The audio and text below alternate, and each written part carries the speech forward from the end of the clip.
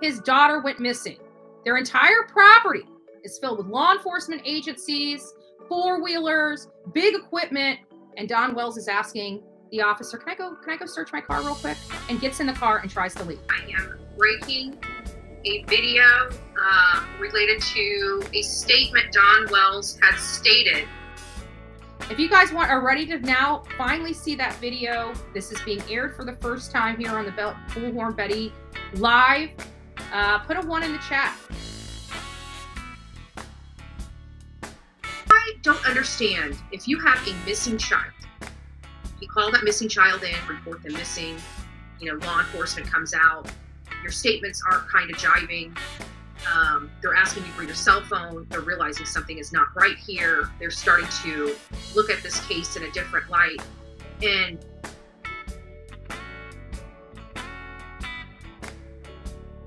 you're the father and decide to bamboozle law enforcement and say, hey, I need to go search my car for something, do you mind?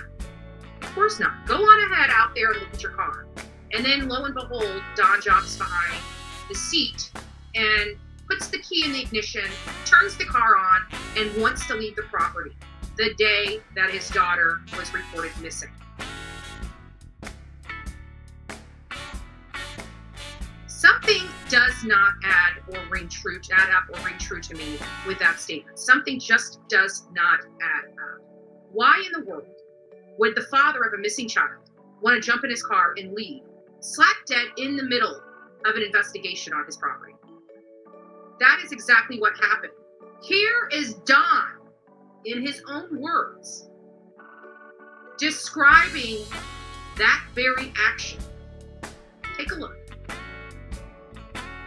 But there might have been a cop or two there. I just cannot remember, but it seems like there might have been. But after that, all these trucks and trailers with four-wheelers and stuff started pouring in, and police, and they actually blocked or bottlenecked Beach Creek and Ben Hill Road. We couldn't get out or in or nothing. It was a nightmare. And says, oh, can I go check my car for something? Officer says, sure. Go out there and check your car. Next thing you know, Don Wells is trying to leave. And that's about it. I asked them if I could go look in my car or whatever, and I tried to leave, and I couldn't even get my car out of the driveway. It was just blocked in. But, or do you believe he was getting scared based upon the questions that were being asked of him by law enforcement? Let me know your thoughts. What a stupid question. But I watch you a lot. You ask a lot of stupid questions.